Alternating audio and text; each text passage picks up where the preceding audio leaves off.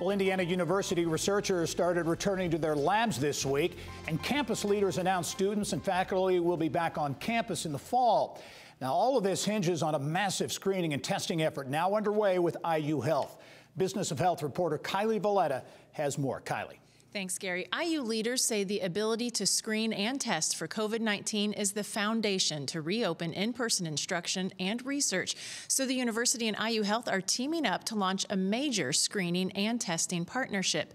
As of June 1st, any member of the IU community who has symptoms of COVID-19 can be screened and tested using a new service powered by IU Health. This encompasses nearly 140,000 students, staff, and faculty. Joining me now to tell us more are Indiana University President Michael McRobbie and IU Health President and CEO Dennis Murphy. Michael and Dennis, thank you both for being here today virtually. A pleasure. Michael, let's start with you. Tell us how IU's strengths in medicine and public health and the gathering of those strengths makes this reopening possible.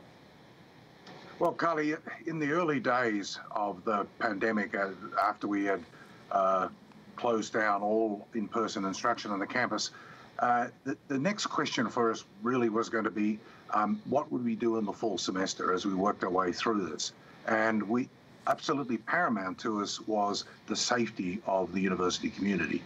So we put together a committee chaired by the dean of our School of Medicine, which happens to be one of the largest school of medicine in the country and one of the best, a number of our deans of public health and others to help us make the decision, to give us the expert guidance on what we needed to do. And one of the key things that they advised was that it was essential that we have in place a program for the screening and the testing of anybody in the IU community who was symptomatic, no matter which campus it was on. So the agreement that was put in place provides those services on around 15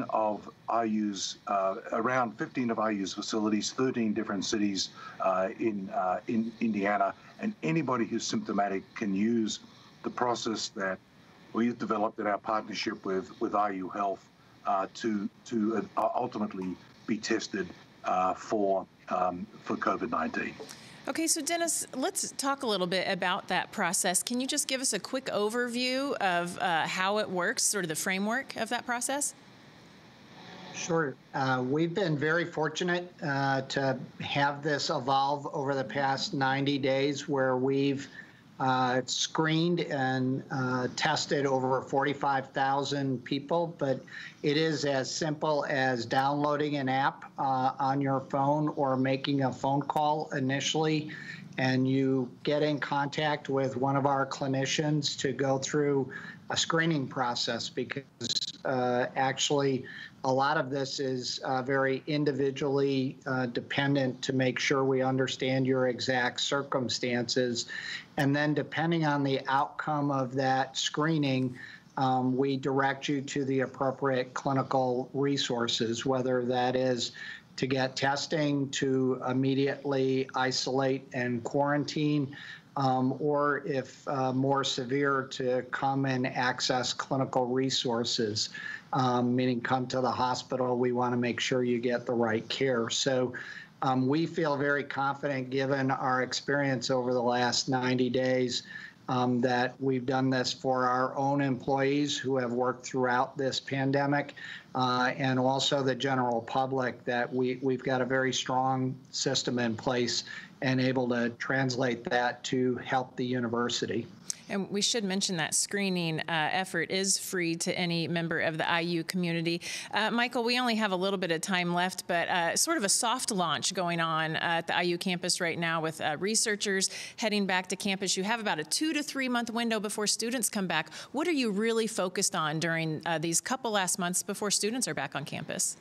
Well, what we're really focused on are the massive preparations that have to be made for resuming a mixture of in-person and online education for our students in the fall on all of our campuses, but to do it safely within the parameters that were recommended by the committee that Dean Hess chaired that I mentioned before.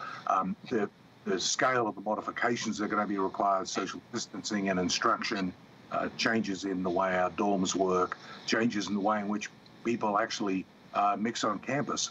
All of that has to be put in place at a fine level of detail over the next 3 months or so, and that is an enormous amount of work. But an excellent team at IU is underway, and as I said before, what is so foundational to this is the agreement with IU Health, our partnership with IU Health, because we decided it was vital not to reinvent the wheel here.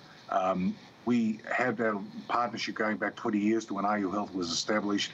That should be the foundation of what we did. All right. Well, IU Health, Dennis and Michael, I know you're both firing on all cylinders right now. Your organizations are. Good luck moving forward with this program. Thank you, Carly. Thanks, Kylie. And Gary, back to you. All right, Kylie, thanks very much. Talk to you soon.